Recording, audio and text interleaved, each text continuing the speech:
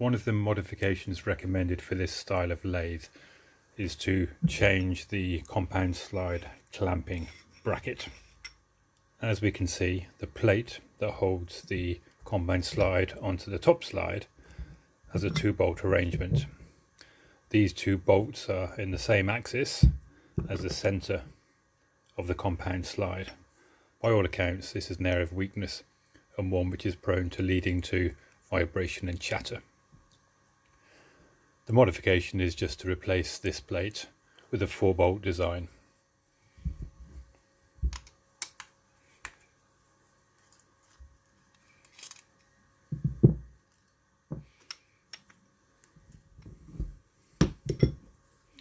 To machine the new plate, I'll stick it in the milling machine, square it up, drill the 4-bolt holes and then move into the lathe to bore out both the pass-through hole and the clamping hole. This is going to be a really simple milling exercise. I've got about 4mm to take off the width front to back and about 3mm to take off the length left to right. So I just drop the end mill down, take off a couple of mil off this side, take off 8mm or so off the far side, and then reposition the workpiece, square it up and finish off the other 2 sides.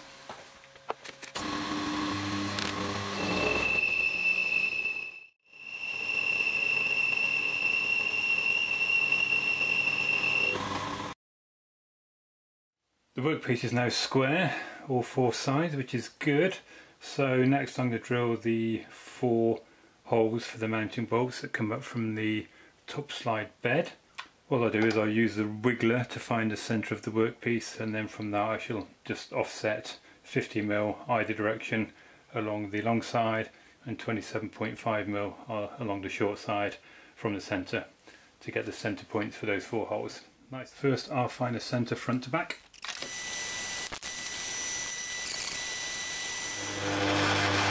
Okay, with both the front and back edges found, I've now set the centre on the DRO at 0. We can now do the longitudinal side.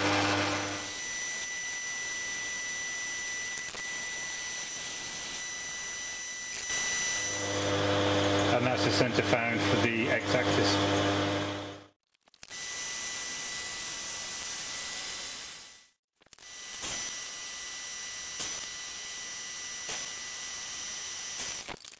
Whilst I've got the workpiece in the milling machine, I'll now centre drill the centre of the hole that I need to bore for the plate to go down over the base of the compound slide. The hole is going to be positioned centre on the x-axis, but actually offset slightly on the y-axis, such that the hole I bore will actually break through so that I can see the scale on the base of the compound slide. This scale here for the angular position of the compound slide. The centre drill hole needs to be 6mm offset from the centre on the y-axis.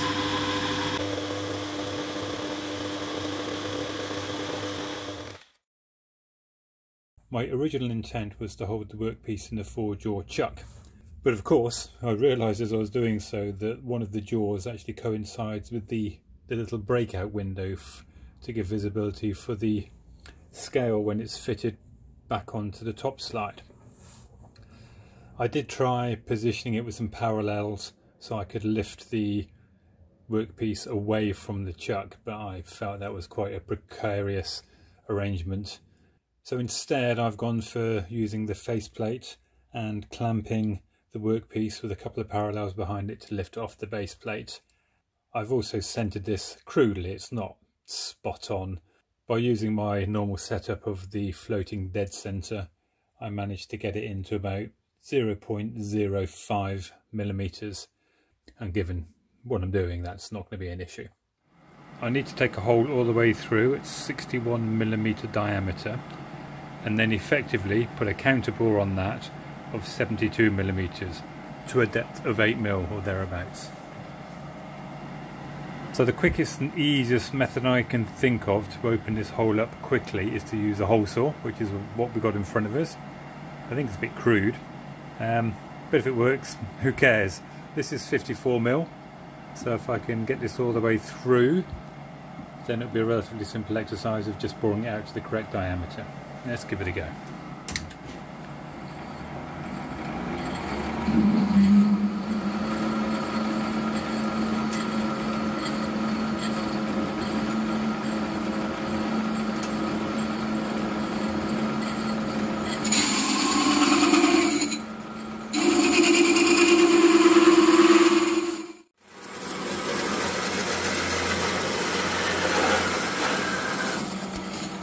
And we're through. Excellent.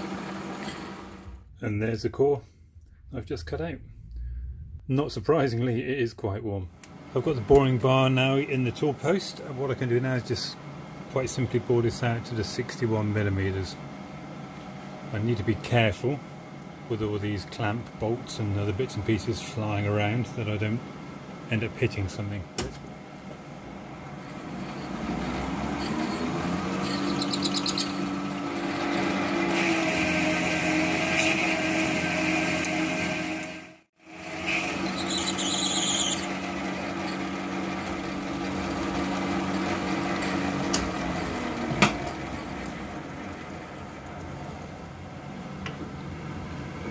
That's 60.8, not quite enough. Take off another. Actually, that does fit. Now we'll leave that as is. And hopefully you can see here at the top where the counter bore, the larger diameter, will actually break through, so I can see the scale. I've got a bit of a challenge because of the setup with the faceplate. I can't put my carriage stop in place. So it's going to be very difficult to ensure that I don't cut too deep. You can't see it, but I do have a dial gauge set up against the back of the carriage. I think I'm just going to have to do this very, very carefully.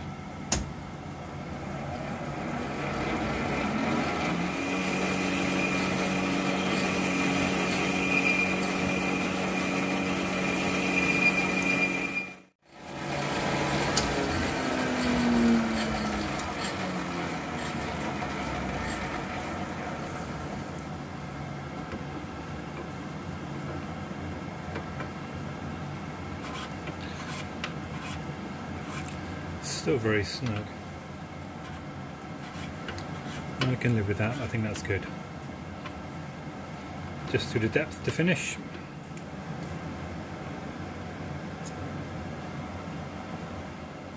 About 0.3 further required on the depth.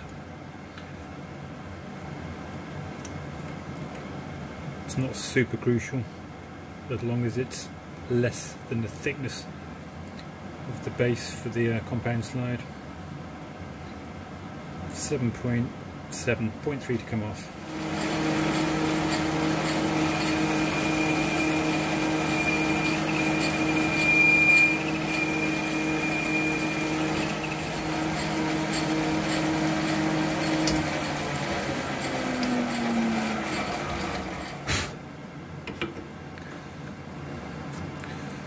Did chatter a bit, but I did actually take a little bit more off on the counter bore diameter on the way back out.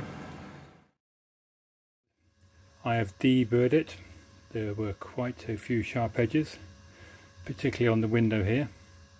Still a little bit sharp. I've also given it a bit of a clean up with some emery, just take the worst of it off.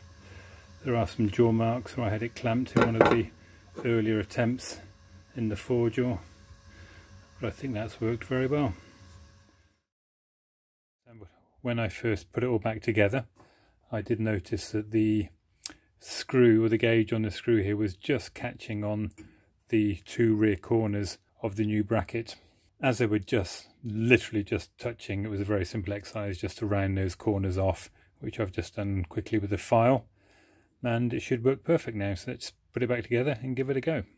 Here we can see the window, so that the scale on the base of the compound slide is still visible, to allow us to at least crudely set the angle of the compound slide.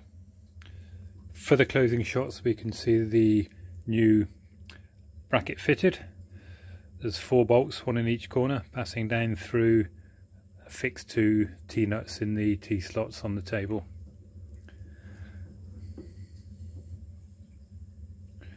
That feels much nicer than the previous arrangement, but of course the proof is in the pudding when it's all clamped down and I actually do some turning. All in all, a nice little modification to the lathe. I tend not to use the compound slide. I prefer the fixed tool post, but hopefully now I should get some better results with this going forwards. Thank you for watching.